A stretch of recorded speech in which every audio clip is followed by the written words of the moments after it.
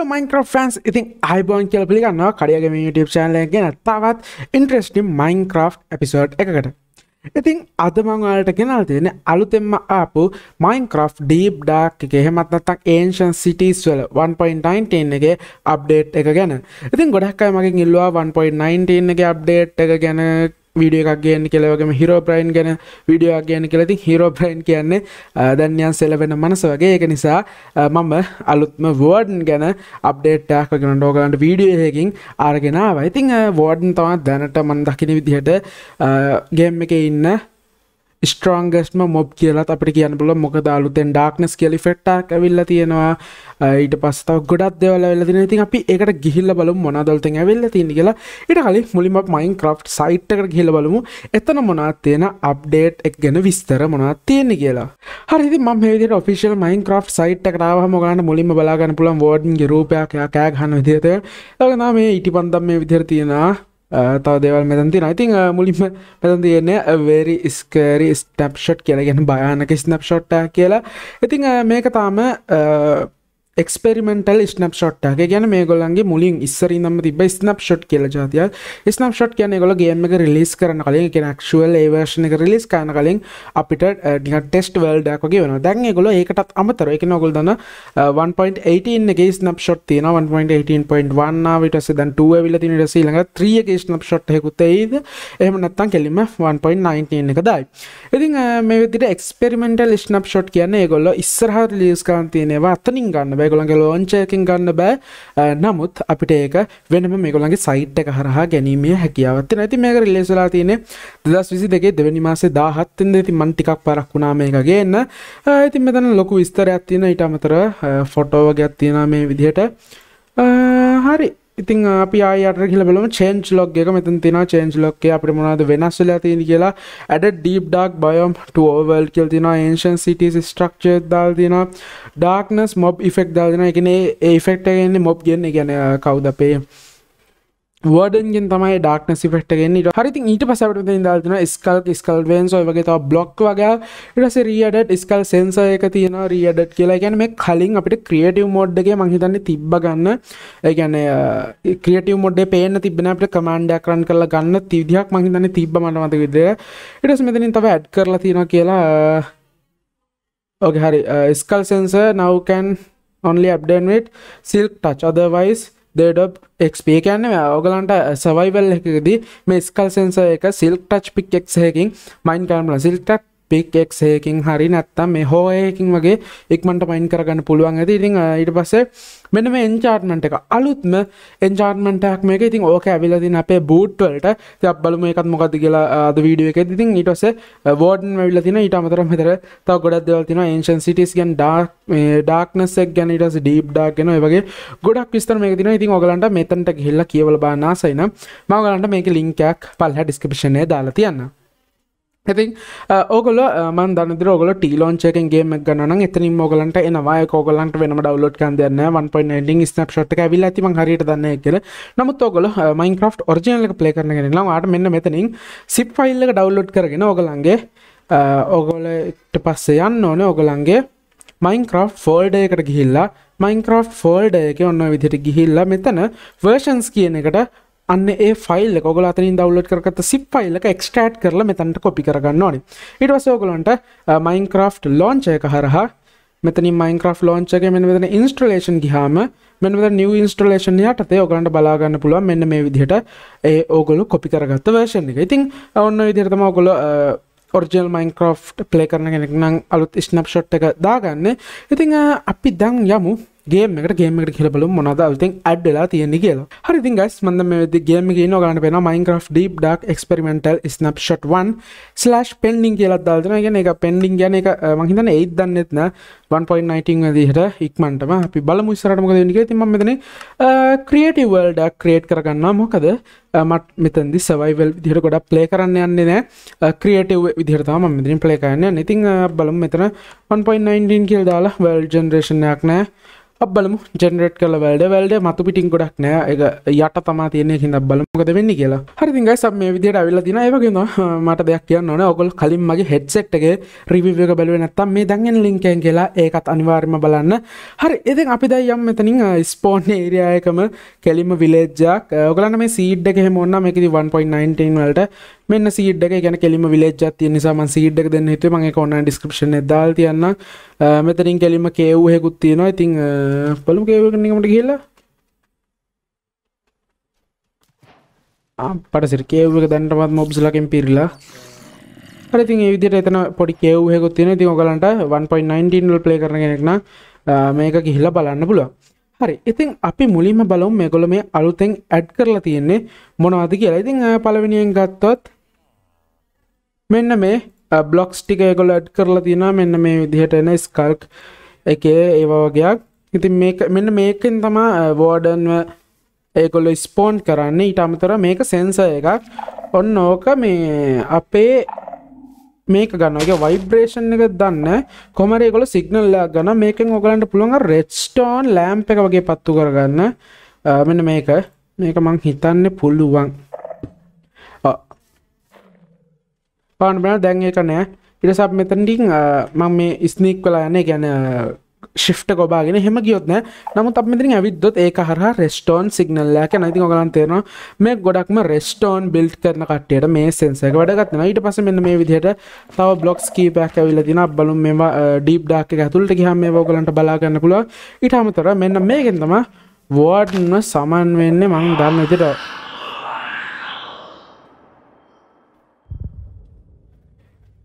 ඒ සද්ද ගියාට පස්සේ මම හිතන විදිහට එන්න ඕනේ.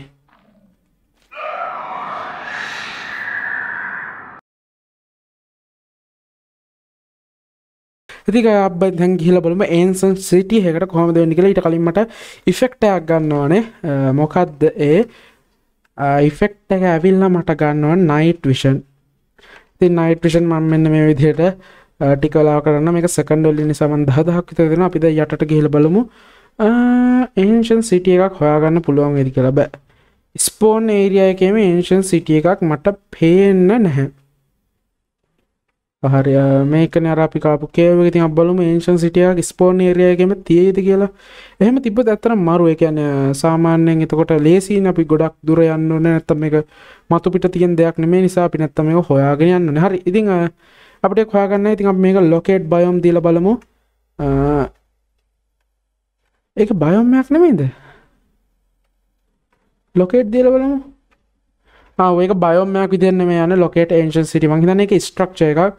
1000 ගණන් blocks එහා පැත්තෙන් තියෙන. ඉතින් අපි එතනට යමු. හරි.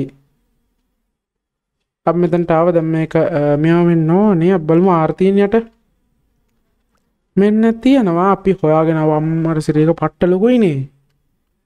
සිරාට මං හිතන්නේ මේක මෙච්චර ලොකුයි කියලා. බලමු entrance එක පැත්ත කොයි වගේද කියලා මට අදහසක් නැහැ. මේ අස ජියෝඩ් එකකුත් තියෙනවා. මේ පැත්තේ තියෙනවා මොකද? ඒ පැත්තේ නෑ. ඒ කෙලින්ම අර වට වෙලා තියෙන. කියන්නේ මෙතන මේ කේව් එකකටවත් නෙමෙයි. මේ හරියනියන් කේව් එකකට වගේ. මේ හරියනියන් කේව් එකකට වගේ ගිහිල්ලා තියෙන්නේ. මේ වතුර යටත් ඒකේ පිලර්ස් තියෙනවා මේ. ඒ විදිහට තියෙනවා. ඉතින් හරි අපි බලමු මේ පැත්තෙන් ගිහිල්ලා තව මොනවද තියෙන්නේ කියලා. හරි. ඉතින් මෙන්න මේ වගේ chest ඔයගලන්ට තියෙනවා. බලමු මේවල තියෙන loot මොනවද කියලා. game mode creative දාලා බලමු. ලොකුවට වැදගත් වෙන loot නම් නෙමෙයි. සාමාන්‍ය මෙච්චර ගමනක් ඇවිල්ලත් නිකන් සාමාන්‍යයෙන් enchanted book එකක් වගේ තිබ්බනම් තමයි හොඳයි කියලා හිතෙන්නේ. අන්න warden සමන් වුණා. මේ ඉන්න අපේ අලුත් mob.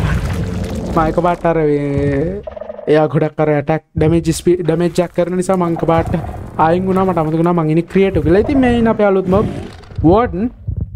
ඉතින් අපි survival ගිහලා බලමු තව ටේකින් මෙයාගේ වැඩ කීයද කොහොමද කියලා. මෙතනින් අපිට loot නම් එච්චර මට එච්චර පැහැදිලිම නැහැ. මොකද මේක අස්සට early game එකේදී එකෙක්ට එන්නේ. ඒ කියන්නේ මේ වගේ ඒ කියන්නේ දැන් මෙහෙමනේ. මේක අස්සේ මේ වගේ එක්කෙනෙක් නෙමෙයි ස්පෝන් වෙන්නේ. හරිද?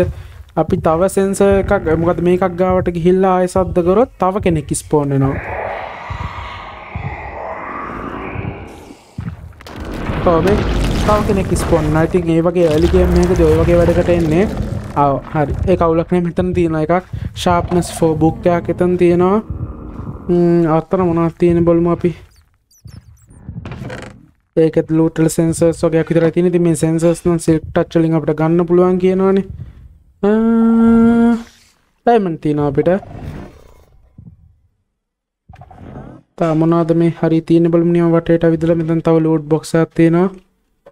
බලමු. අන්න මෙන්න මේ වගේ මොනවා හරි enchanted book එක කියන්නේ early game එකේදී මේක ඇතුළට එනවා නම් කෙනෙක්ට වාසි වෙන විදිහට තිබ්බනම් හොඳයි කියලා තමයි මම හිතන්නේ. මේ වගේ වුණ වැඩ නේද මේක අපිට මෙතනිනුත් ගත්ත හැකිනේ. මේ තියෙන්නේ ඒකම තමයි. අපිට මෙතන 35 නම් හරි. ඉතින් ආ බලමු අනිත් chest එකේ මොනවද තියෙන කියලා. ඒ වගේ මේ place එක කරාවම ඔයගලන්ට candles නම් ගත්ත හැකියි. candles ගත්ත හැකි ඔයාලට මේ place එකට આવොත්. ඉතින් මෙතන තියෙනවා fire protection for enchanted book එකක්. අන්න ඒ වගේ වැදගත් වෙනවා. කියන්නේ ඒක නිකන් වටිනවනේ. අන්න ඒක නිසා හරිද ඊට පස්සේ මෙතන තව books වගේක් තියෙනවා, candles වගේක් තියෙනවා. හරි. අපි බලමු තව වටේට ගිහිල්ලා ඔය තව chest තියෙනවා. මේ chest නම් ගණනාවක් මේක අස්සේ තියෙනවා. හරි. ඊට අමතරව විශේෂ දන්න මේ අස්සේ mine shaft එකකුත් යනවා. හරි. ඊට පස්සේ මට මෙතන කැපිලා පෙවුන දෙයක් තමයි මෙන්න මෙතන මැද්දේ තියෙන මෙන්න මේ portal එක වගේ එක. ඉතින් මේක උඩට යන්න තාම හරි හැමම් පාරක් නැහැ. ඒ කියන්නේ මේ සාමාන්‍යයෙන් අපිට end portal එකට, ඒ කියන්නේ end dragon මරන්න යන end dimension එකට යන portal එකේදී අපිට ඒකට යන්න පොඩි පඩිපැලක් වගේ තියෙනවා. එතනින් අපිට යන්න පුළුවන්. නමුත් මේකට එන්න ඒ වගේ තාම මොකුත් පඩිපැලක් නැහැ. ගොඩක් අය හිතන විදිහට මේක තවත් dimension එකක් තමයි unlock කරන්න යන්නේ ඒගොල්ලෝ. නැත්තම් මෙතන ලොකු boss fight එකක්, boss කෙනෙක් summon කරලා boss fight එකක් යන විදිහටත් යන්න ඉඩ තියෙනවා. ඉතින් අපි දන්නේ කොහොම වේද කියලා. ඒ කොහොම වෙතත් මෙන්න මේ block එක. මේකට block එකට කියන නම මොකද? reinforced deep slate කියලා කියන්නේ. ඉතින් මෙන්න මේ block එක ඔයගලන්ට survival එකේදී කඩන්න බෑ. ඒ කියන්නේ survival එකේදී මේක ඔයගලන්ට කඩන්න බෑ. අපි netherite pickaxe එකක් ගමු. මේ විදිහට pickaxe එකක් අරන් අපි මේක survival වලට දැන්ට මාරු කරගමු game mode. survival. ඉතින් ඔයගලන්ට පේනවා මේ deep slate box ඉක්මනට mine වෙනවා. නමුත් මෙන්න මේක mine වෙන්නේ නැහැ. ඔයගොල්ලෝ හිතනවා නම් මේක obsidian වගේ ටික වෙලා කියද්දි mine වෙයි කියලා. නෑ ඒත් නෑ. මේක obsidian වගේවත් වෙලාවක අපිට mine කරගන්න බෑ. නමුත් මේක ඔයගලන්ට පේනවා කැඩෙනවා. ඉතින් ටික වෙලාවක් ඉද්දි මේක කැඩිලාම යනවා. මේක අපිට obtain කරගන්න බෑ. ඒ කියන්නේ අපිට මේක block එකක් විතර අපේ අතට ගන්න විදිහක් නෑ.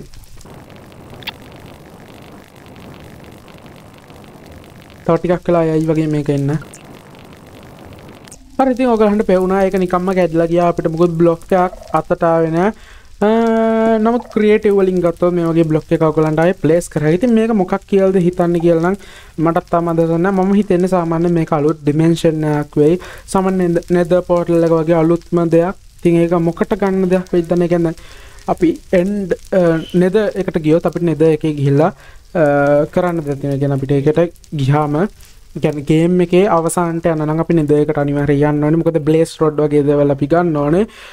ඒ වගේම අපි end dimension එකට යන එකේ වැදගත්කමක් තියෙනවා. ඉතින් මේකෙදී ඒගොල්ලෝ මොනවද ආයිද කියලා තාමත් කාටවත් අදහසක් නැහැ. තාම කවුරුත් දන්නේ නැත්නම් ඉතින් මම වීඩියෝ කීපයක්ම බැලුවා. තාම කාටවත් අදහස් නැහැ. ගොඩක් අය කියන අර විදියයි අලුත් dimension එකක් මේක අලුත් dimension එකක් වෙයි. එහෙම නැත්නම් මේකෙන් සමන් කරයි අලුත් බොස් කෙනෙක් සමන් කරනගෙන ඔයගොල්ලෝ දන්නවද දන්නේ මෙතන අපිට කමාන්ඩ් එකක් තියෙනවා සමන් කියලා. ඉතින් ඔය සමන්යෙන් වෙන්නේ මේකේ නැති සහ මේකේ තියෙන දේවල් අපිට මෙතනට එකපාරට ගන්න හැකි. සාමාන්‍යයෙන් මම කියන්නම්කෝ giant කියලා ගහුවොත් ඔය විදිහට ඔයගලන්ට මේ මම කියන්නේ giant mob කෙනෙක් කියන zombie කෙනෙක් මේවා වෙනවා. ඉතින් ඔන්න ඔය වගේ දේවල් තියෙනවා. තාමත් කවුරුවත් දන්නේ නැහැ මොකද්ද මේකෙන් වෙන්නේ කියලා. හරි. ඉතින් අපි දැන් නිකමට survival එකට ගිහිල්ලා බලමු. හරි. ඉතින් අපි දැන් නිකමට survival එකට ගිහිල්ලා බලමු මෙතන තියෙන මේක මොකද කියලා. ඒ වගේම අතන මම දැක්කනේ මේ. ඔයාලන්ට අතන පේනවද දන්නේ නිකන් අර මේ අනේ මේකේ තියෙන fog effect එක නේ මම බැලුවා මොකක්ද ඒ කියලා. හරි. ඉතින් අපි දැන් survival එකට ගිහිල්ලා බලමු guys මොනවද අපිට කොහොමද මේක මේ කියන්නේ මේ experience එක. එහෙනම් අපි ක්‍රියේටිව් එකෙන් ගිහිල්ලා නිකන් මේ වැඩ වගේ ගියට හරියන්නේ නැහැ. අපි නිකන් සර්වයිවල් එකට ගිහිල්ලා බලමු කොහොමද. මම දන්න විදිහට නම් මේ වෝඩ්නව මරන්න පට්ට අමාරුයි. ඉතින් අපි බලමු කොයි වගේද එක්ස්පීරියන්ස් එක වෙන්නේ කියලා. ඉතින් මම සාමාන්‍යයෙන් මෙන්න මේ හරියෙන් වගේ තනක් තියෙනවා ඕන හරි කමන්නේ මම මේ හරියෙන් වගේ මේ ගේම් මොඩ් එක මාරු කරගන්නම් ක්‍රියේටිව් වලට ඊට පස්සේ මෙන්න මේ වගේ පොඩි ස්පේස් එකක් හදා ගන්නම් මොකද මට දේවල් ටිකක් ඕන වෙනවා මේ වැඩේට. ඉතින් මම මේ දේවල් ටික ටක් ගාලා අරන් එන්නම් අපි මේ එක්ස්පෙරිමන්ට් එක කරන්න යන්න. හරි guys ඉතින් මම මෙන්න මේ විදිහට ගොඩක් දේවල් ලෑස්ති කරගත්තා. මේ හැම එකම protection 4 තියෙන්නේ. netherite armor එකක් වුණාට protection 4 තියෙන්නේ. ඊට වඩා දේවල් දාන්න පුළුවන්. ඔයගොල්ලෝ දන්නවා unbreaking එහෙම නැත්නම් thorns ඊට පස්සේ මේකට නම් මම දැම්ම feather falling for swift sneak කියන්නේ අලුත් enchantment එක boot වලට ආපු. ඊට පස්සේ protection 4 තියෙනවා. ඊට පස්සේ මගේ sword එක විදිහට මම අරන් දෙන්නේ sharpness 5 sweeping edge 3 looting 3 සහ fire expect 2 කියන එක. looting 3 එක නම් එච්චර වැදගත් කමක් වෙන්නේ නැහැ. නමුත් මම ඒක දැම්මා. fire expect සහ sharpness sweeping edge වගේ ඒවා තමයි වැදගත්. ඊට අමතරව මම bow එකක් ගත්තා. power 5 සහ infinity තියෙන එකක්. ඊට පස්සේ මම අනිත් දේවල් වලින් මේකට silk touch දැම්ම pickaxe එකට. ඊට පස්සේ netherite hoe එකකට මම silk touch දැම්මා. end pearl ගත්තා. cam ගත්තා. blocks ටිකක් ගත්තා. snowball ගත්තා. ඊට අමතරව මම water bucket එකක් ගත්තා. හරි ඉතින් අපි දැන් ගිහිල්ලා බලමු කොයි විදිහටද යන්නේ. අපි යන්නේ දැන් කෙලින්ම හරි අපි දැන් කෙලින්ම යන්නේ මෙතනින් ගේම් මෝඩ් එක සර්වයිවල් දාලා අපි ගිහිල්ලා බලමු මොකද වෙන්නේ කියලා. මයින් චාර්ට්මන්ට් එක මේ ඉතින් ඔයගොල්ලෝ දන්නා වෝඩන් අපිව දැකලා නෙමෙයි අපේ පස්සෙන් එන්නේ. එයා අපේ පස්සෙන් එන්නේ අර සද්ද වලට. මම හිතා ভাইබ්‍රේෂන් බ්ලොක් එකක් ඇදුවත් එහෙම වෙනවා. සමහරක් වෙලාවට මේ ස්නෝබෝල් ගත්තේ එයා අර අපි ස්නෝබෝල් එකක් ගහුවොත් එයාගේ ভাইබ්‍රේෂන් එකට හරි එතනින් ඇති වෙන සද්දෙට හරි තමයි යන්නේ. ඉතින් මේ ස්විෆ්ට් ස්නීක් කියන්නේ අපිට මෙහෙම ස්නීක් කරගෙන වේගෙන් යන්න පුළුවන්. දැන් ඔයගොල්ලන්ට වෙනවා පට්ට හිමින් යන්නේ. ඉතින් මම මේ එන්චාන්ට්මන්ට් එක දාගත්තට පස්සේ ඔයගොල්ලන්ට වෙනවා මම පට්ට වේගෙන් යනවා. ඉතින් ඔන්න ඕක තමයි ස්විෆ්ට් ස්නීක් කියන්නේ. එතකොට අපිට වෝඩන්ගේ ලේසියෙන් බේරලා යන්න පුළුවන්. ඉතින් ඇත්තටම හොඳ එන්චාන්ට්මන්ට් එකක්. ඉතින් අපි ගිහලා බලමු මෙන්න මේක අපිට හරි netherite hoe එකෙන් ගත් හැකි ඉක්මනට pickaxe එකෙනුත් ගත්ත හැකි silk touch එකෙන් ඊට වඩා hoe එකෙන් ලේසියෙන්ම ගත්ත හැකි. හරිද? ඉතින් අපිට අන්නේ විදිහට මේක ගන්න පුළුවන්. අපි බලමු මෙහෙන් ගිහිල්ලා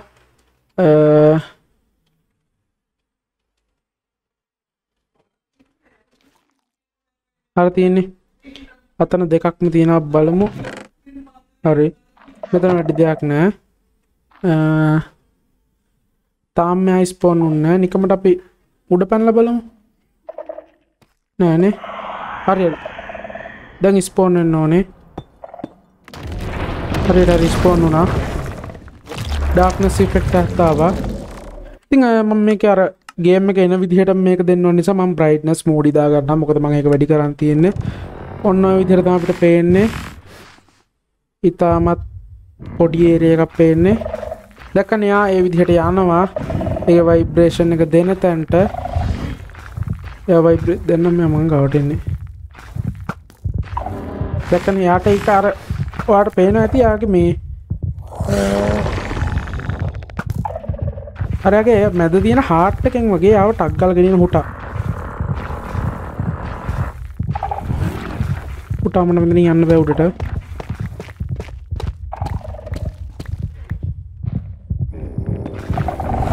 හරි. අර හાર્ට් බීට් එකේ සවුන්ඩ් එක නිකන් ඇත්තටම බයි කරනවා. අපිට නිකන් මෙයාට ඇරෝ වලින් තියලා බලමු මෙයාට කොච්චරක් ඕන වෙයිද කියලා. 1 2 3 4 5 6 6 7 8 9 10 11 12 13 14 15 16 17 18 19 20 21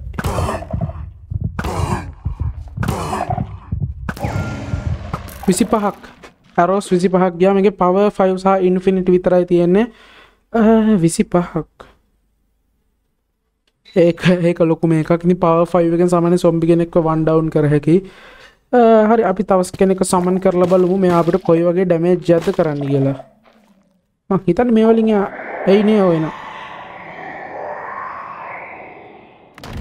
එන්නේ අපල මෙයාම අපිට කොයි වගේ ඩැමේජ් එකක් ගන්න කියලා මම ළඟ හදිස්සියේ එන්න බැල් තියෙනවා එහාට යන්න උනොත් මම ගැන ගානක් නැද්ද මම නිකන් හිටියොත් එයාට මාව පේන්නේ නැද්ද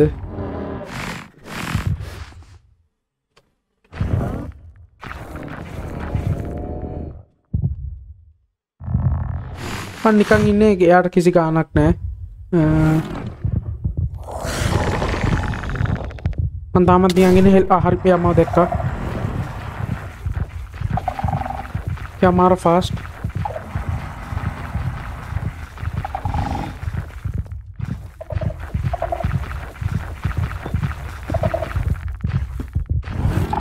ඔව් සාමාන්‍යයෙන් බ්ලොක්ස් 3ක් උඩට ගියාට පස්සේ යාට අපිව ගන්න බෑ.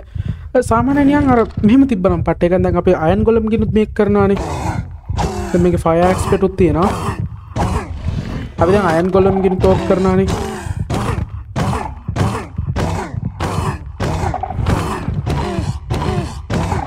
මට සෝඩ් එකෙන් ගහලා පට්ට ඩැමේජ් එකක් දෙන්න ඕනේ.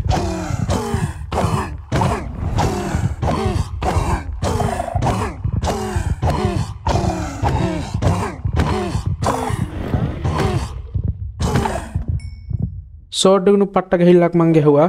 ඉතින් අර දැන් මේ වෝඩන් ගෙත් මෙහෙ දැන් අපි දැන් මේ විදිහට කරද්දි දැන් ඕනම කෙනෙක්ට මෙහෙම ඇවිල්ලා බ්ලොක් 3ක් උඩට ගිහලා මෙහෙම කරයි. හරිද? ඒක අතන මොකද තෙල් ගේම් ඊට පස්සේ නමුත් නිකන් අර මං කැමති එයාගෙන් අර ভাইබ්‍රේෂන් එකක් ගිහලා අපිව මේ පිලර් එකෙන් පල්ලෙහාට දානවා නම්. ඒතකොට අර තවත් මේක අමාරු වෙන එක වෙන්නේ. නමුත් එතනදී අර මේ අපිට පිලර් අප් කරලා මේව කරන්න බෑනේ. අපි දුවන්න ඕනේ. ඒක මෙයාට එක දුවන්න බෑ. ඔයගොල්ලෝ දැක්කා. මේක දුවන්න ටිකක් අමාරු වුණා. හරි. අපි තව කෙනෙක් සමන් කරලා බලමු. එයාත් එක්ක දුවන්න පුළුවන්ද කියලා. හරි. අපි දුවලා විතරක් බලමු.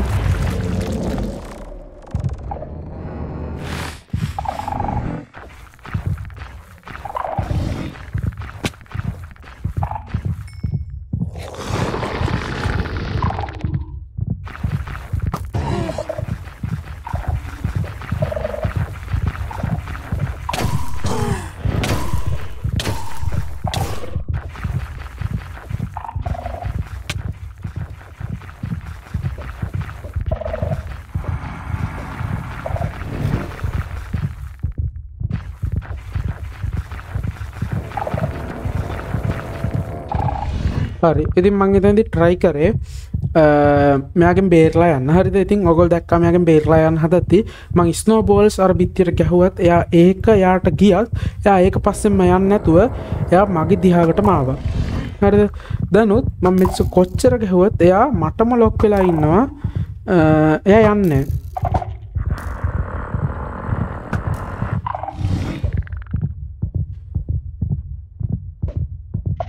මං කොච්චර සවුන්ඩ් දුන්නත් එයා යන්නේ මං ගාවටම වෙලා එයා ඉන්නවා. මන් දන්නේ දැන් ඔය මං කෑව එක නම් ඇහෙනවා ඇති. නැත්නම් යාට පේනවද?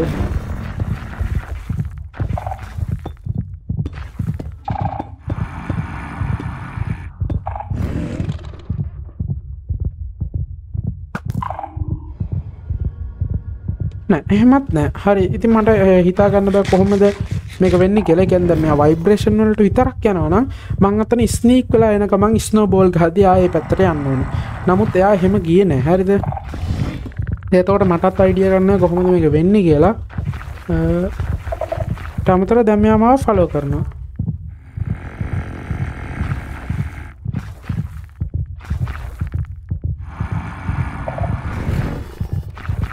දැන් නම් ඔය මං උඩ පැන පැන යන එක යට ඇහෙනවා. අපි බලමු මෙහෙම ගිහිල්ලා.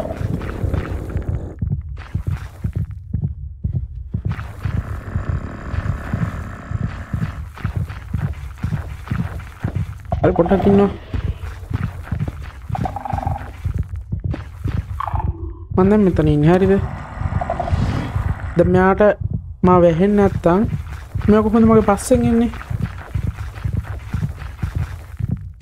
ඒක බග් එකක්ද කියලා දන්නේ නැහැ. අපි බලමු ඒක නිකමට මේවා කොහොම හරි ඒ කියන්නේ මගාරින්න දැන් early game එකේදී මෙච්චර ලොකු මේව නැහැනේ. කියන්නේ අපිට මෙච්චර ලොකුවට මේව නැහැනේ බ්ලොක්ස් අපිට තියෙයි බිල්ඩ් කරගන්න. නමුත් ඊට අමතරව අපිට මේ මට ගහන්න තරම් මේක දැන් මේ ඩාර්ක්නස් ඉෆෙක්ට් එක නම් පට්ට මේකක් ඈ මේ අලුත් ස්විෆ්ට්නස් එකෙන් ස්ප්‍රීච් බ්‍රිජින් වලට මාර මේකක් වෙනවා හරිද මොකද ඒකෙන් පට්ට ඉක්මනට බ්‍රිජ් කරේක අපිට shift එකත් ඔබාගෙන මාර ඉක්මනට බ්‍රිජ් කරේක හරි මං කැරකිලා මෙන්න මේක ගාට ඇවිල්ලා තියෙන්නේ කොහොම හරි වෝඩ්න මේවා වුණා ඒවා මං හිතන්නේ මේවා උනේ මේ මෙතනින් යාට එතනින් යා එන්න බෑ නේ එකයි ඔව් දැන් එයා අපේ පස්සෙන් එනවා හරි දැන් අපි බලමු මෙයා අපිව මරන්න කොච්චර මේකක් ගන්නවද කියලා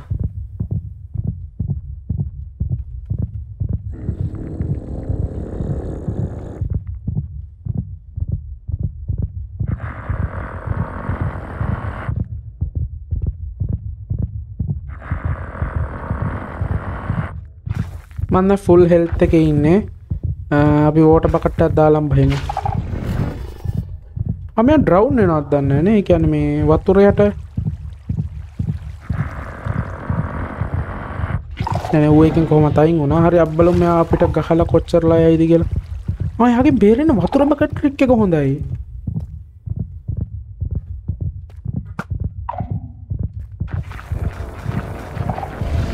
දැන් එනවා වරුන් වතුර බකට් ට්‍රික් එක ආහා එයාගෙන් බේරෙනවා නම් මෙන්න වැඩේ එලි ගේම් එකේදී වතුර බකට් එකක් කරා යන්න යාට එන්න බෑ ඒ ට්‍රික් එක හොඳයි ලාභා කොහොම වෙයිද දන්නේ කොහොම හරි මේකෙන් නම් කියනවාට අර එන්ඩමන් ගෙන් බේරනවා වගේ අබ්බලුනියන් කියලා සෝඩ් එක ගහන්න පුළුවන් කියලා ඔය කියන්නේ මම ඔයගලන්ට ගැහුවා යකිනේ සියවුලන්න තෝ ඔයගලන්ට මේක ගැහුවා යකිනේ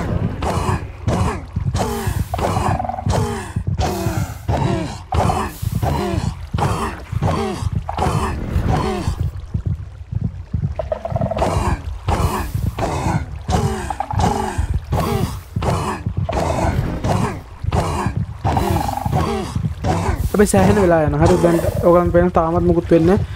අපි බලමු මෙයා අපිට කොච්චර ඩැමේජ් එකක් කරනවද. හાર્ට් 2යි 3යි 4යි. හරි. ෂොට් 4ෙන් අපි මේක ඉවරයි. ඒ කියන්නේ තව ෂොට් 5කින් මේව වෙනවා. ඉතින් අපි ළඟ තියෙන්නේ protection for enchant මයි. ඉතින් ඔයගොල්ලෝ මේ වගේ තැනකට එනවා නම් හොඳ enchanted gear එකක් අරන් එන්න. එතකොට ඔයා හදිස්සිය හරි අහු වුණාත් ඔයාට මැරෙන්නේ නැතුව බේරෙන්න පුළුවන්. හරිද? ඉතින් අපි දැන් ක්‍රියේටිව් එකට ගිහිල්ලා බලමු මේ ස්කල්ක් සෙන්සර් එක අපිට ගන්න පුළුවන්ද කියලා. මෙතනින් ඇවිල්ලා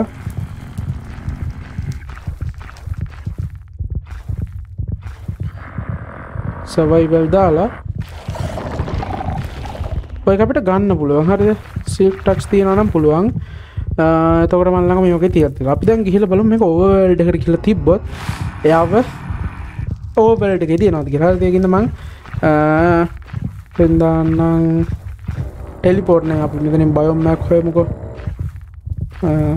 ලොකේට් කියලා දාලා ප්ලේන්ස් බයෝම් එකක් ගමු නෑ ලොකේට් බයෝම් නේ ලොකේට් බයෝම් ප්ලේන්ස් බයෝම් එකක් මම ගන්නම් ඔන්න ඔය විදිහට ප්ලේන්ස් බයෝම් එකට ආවේ ස්පෙක්ටේටර් හරි අපිට යට ඉන්නේ අපි දැන් උඩට යමු උඩට ගියාම අපිට මේක ටෙස්ට් කර හැකි හරි මම උඩට ආවා අපි දැන් බලමු ගේම් මොඩ් සර්වයිවල් දීලා දැන් රෑ වේගෙන ඉන්න මම ළඟ නයිට් විෂන් තියෙනවනේ මට ඔයගලන්ට ඩීප් ඩාර්ක් එකේ නයිට් විෂන් අයින් කරලා පෙන්වන්න බැරුණා කොහොමද පේන්නේ කියලා නේ අපි ඒකත් කරලා බලමු ඉතින් අපි ඉස්සෙල්ලා බලමු මම දැන් නයිට් විෂන් එක අයින් කරලා ඉන්නම් හරිද effect clear audio MC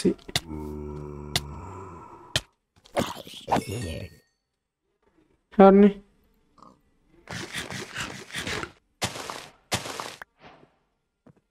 තාම මුකුත් නම් උන්නේ නැහැ අපි නිකමට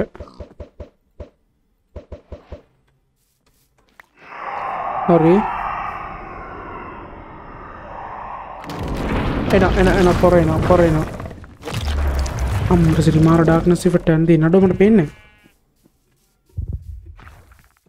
පොඩ්ඩක් ඉන්න ක්‍රියේටිව් දානවා මම මොකද මේ මට මේක ටයිම් එක සෙට් කරලා බලන්න ඕනේ ඩේ වලට කොහෙද මූ ඉන්නේ මෙතන මට ඩාර්ක්නස් ඉෆෙක්ට් එක කොච්චර වෙලාවකටද එන්නේ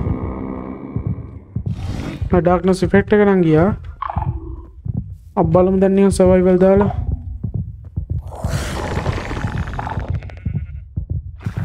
හරි ආමල් නම් ගියා අබ්බලම දුවලා බේරෙන්න පුළුවන්ද කියලා යා මේ සත්තුන්ට රැවටෙනවද හරි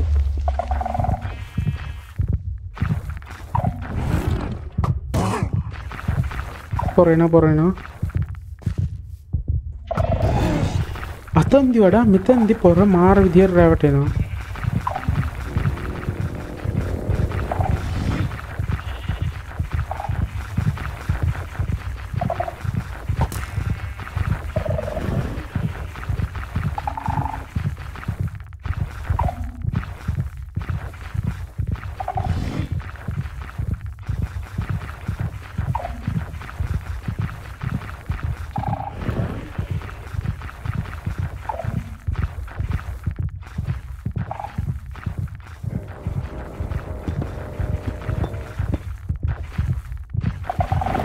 දුවල බේරෙන්න සෑහෙන්න අමාරුයි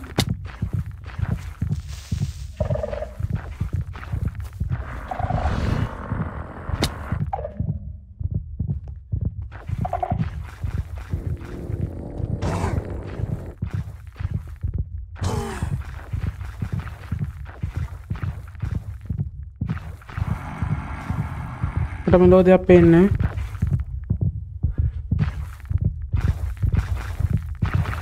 හරි යමව කොහොමත් හොයාගෙන ආවා යමව කොහොමත් හොයාගෙන ආවා හරිද මං කේව්වා කස්සට ගියා කේව්ව කස්සට ගිහලා මට බැරි මතර පේන්නෙම නැත්තම් තමයි මං එතන හිටගත්තේ ඉතින් ඔයගලන්ට පේනවා ඩීප් ඩක් වෝඩන් එකේ ඉන්න වෝඩන් කොච්චර පවර්ෆුල්ද කියලා අපි නිකන් ටෙස්ට් එකක් දාලා බලමුද මේ අයන් ගොලම් එක මේව කරලා බලමු මේක මම දන්නවා මෙයා දිනනවා හරිද නමුත් අපි නිකන්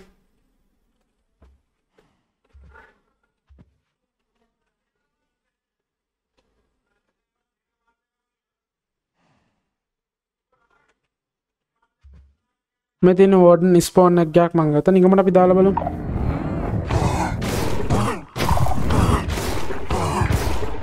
හරියට හරි අපි දැන් ටෙස්ට් එක කරමු අයන් ගොලම්ලා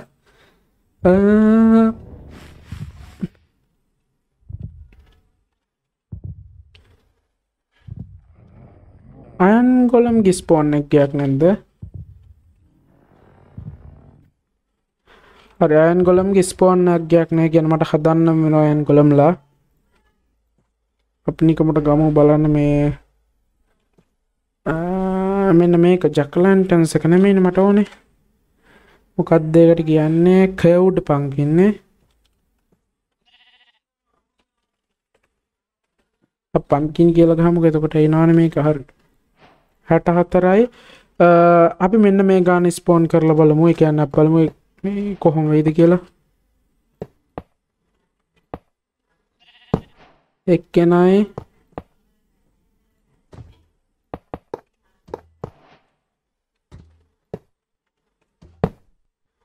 දෙන්නයි තුන් දෙනයි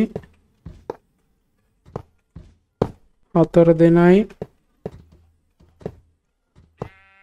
පස් දෙනයි හරිද පස් දෙනෙක් එක්ක දාලා බලමු වෝඩන්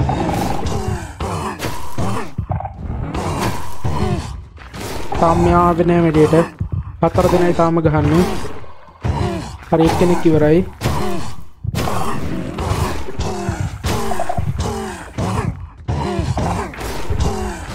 දෙන්නෙක් ඉවරයි අපිට තව තුන් දෙනා ඉන්නේ හරි පස් දෙනෙක්ගෙන් අපිට වැඩේ කරන්න පුළුවන් වුණා පස් දෙනෙක්ගෙන් වැඩේ කරගන්න පුළුවන් වුණා ඒක නිසා බලමු නිකමට මේ හරි දාලා හරියන්න අපිට යක් ඈතට යන්න අපි බලමු නිකමට තුන් දෙනෙක්ගෙන් කියන්නේ අපිට දෙන්නෙක්ම කලින් ගියානේ කියන්නේ අපිට දෙන්නෙක් දාලා බෑනේ ඒක නිසා අපි තුන් දෙනෙක් එක්ක බලමු යා ඉන්නේ නාකෝ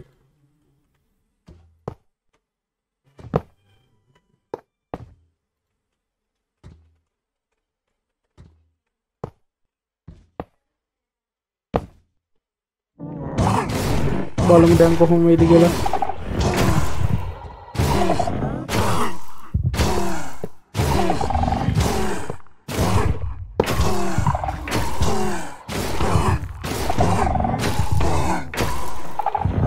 තනියෙන් ගහගත්ත නිසා එයා දිනුවා. ඒකින්ද අපි මේ නිකමට අයන් ගෝන් වල 3 දෙනාව එක තැනක හිර කරමු බලන්න. නෑ එහෙම ඕනේ. අපි මෙහෙම කරමුකෝ.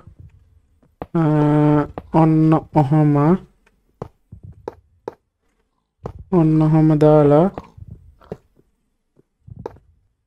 warden spawn කරලා එකපාර මේ 3 දෙනාව දාමු බලන්න.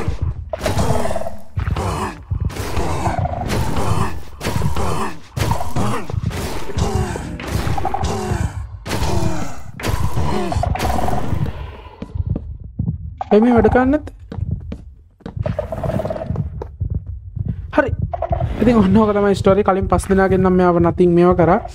ඉතින් හරි guys. ඉතින් ඔක තමයි මම කරපු එක්ස්පෙරිමන්ට් එක. මට නිකම්ට හිතුණා ඉතින් ඒක අන්තිමට කළා. ඉතින් ඔයගොල්ලෝ ඩීප් ඩාර්ක් එකට යනවා නම් අනිවාර්යෙන් වතුර බකට්ටයක් ඒ වගේම තව හොඳට කෑම ඊට පස්සේ මම රෙකමන්ඩ් කරන්නේ අයන් නාම එකක් protection for enchantment එක. හරිද?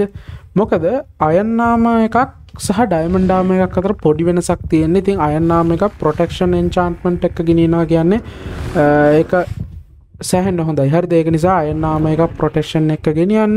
ඊට අමතරව හොඳ sword එකක් මේ වගේ ගෙනියන්න blocks ගෙනියන්න. ඉතින් ඔයගොල්ලෝ අනිවාර්යෙන් play කරලා බලන්න. ඉතින් ආයෙත් දවසක මේ වගේ වීඩියෝ එකක් හමුවෙමු.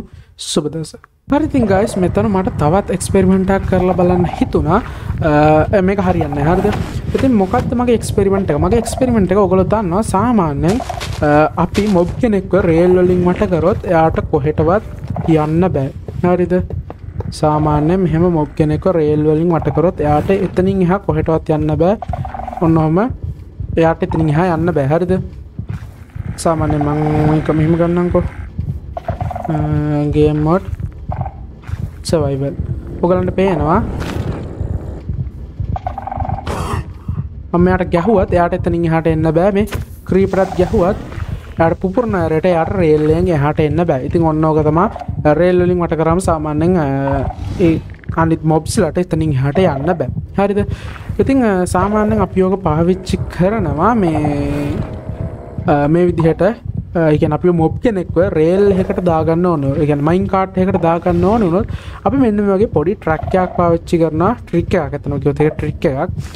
මෙන්න මේ විදිහට ටික වෙලාවක් යද්දී ඒ මොබ් ඔය මයින් කාට් එකේ නතර වෙනවා. හරිද? ඒ කියන්නේ මෙන්න මේ මුල්ලකට අහු වෙන්න ඕනේ. හරිද? මේ විදිහට නතර වෙනවා. නමුත් warden අපිට එහෙම දාගැනීමේ හැකියාවක් නැහැ. මම නිකම්ම ටෙස්ට් කරලා බැලුවා. warden එහෙම මයින් කාට් එකට වැටෙන්නේ නැහැ. මම නිකමට අර කොනෙන් තිබ්බා මේ විදිහට බලන්න ඒක හරියනවද කියලා. නමුත් ඒක හරියන්නේ නැහැ. සාමාන්‍යයෙන් මොබ් කෙනෙක් මයින් කාට් එකකට වැටෙන්නේ මයින් කාට් එකේ හිට් බොක්ස් එක සහ මොබ්ගේ හිට් බොක්ස් එක එක ළඟින් ගිය ගමන් ඒ මොබ් ඒ මයින් කාට් එකට වැටෙනවා. නමුත් අපිට මෙයාව එහෙම වැටෙන්නේ නැහැ. අපි බලමු ලීඩ් එකෙන් ඇදගෙනවත් යන්න පුළුවන්ද කියලා. ලීඩ් එකෙන් ඇදගෙන යන්නත් බෑනේ. හරි අපිට මේ කුකුල වැදයි යන්න පුළුවන්. ඒ කියන්නේ මේ අපිට ඕඩන් නැදන් යන්නවත් බෑ. කියන අපි දැනට ඕඩන් කොයි විදිහකටවත් ට්‍රාන්ස්පෝර්ට් කරන්න. ඒ කියන්නේ අපිට අරන් ගිහලා නේම් ටැග් එකක් දාලා අරන් තියාගන්න නම් විදිහක් නැහැ. මොකද නැත්තම් අපිට පුළුවන් ස්කල්ක් සෙන්සර් එක කියන්නේ අර මේ මොකද්ද මෙයා විස්පෝන් වෙන එක තියෙන්නේ. ස්කල්ක් සෙන්සර් මේ යන්නේ ඒක මෙයා විස්පෝන් වෙන එක අරන් ගිහිල්ලා අපි ඒකත් කරලා බලමු නිකමට. ස්පෝන් වෙන්නේ නැහැ. කියන්නේ එතන මොකක් හරි පොඩි අවුලක් ඇති. මම දන්නේ නැහැ ඒක මොකක්ද අවුල කියලා. ඒ කියන්නේ එතන ස්පෝන් වෙන්නේ නැහැ. නිකන් සද්ද එනවා විතරයි. මටත් කිසි අයිඩියා ගන්න නැහැ. ගන්න ටිකක් බලමු ඉස්සරහදී warden අපිට හිර කරලා තියන්නේ. ඒ කියන්නේ warden ට name tag එකක් දාලා යාව හිර කරලා තියන්න විදියක් හම්බුණා. තත් බලමු ඉස්සරහදී. ඉතින් ආයෙත් දවසක මේ වගේ වීඩියෝ එකක් හම්බෙමු. සුබ දවසක්.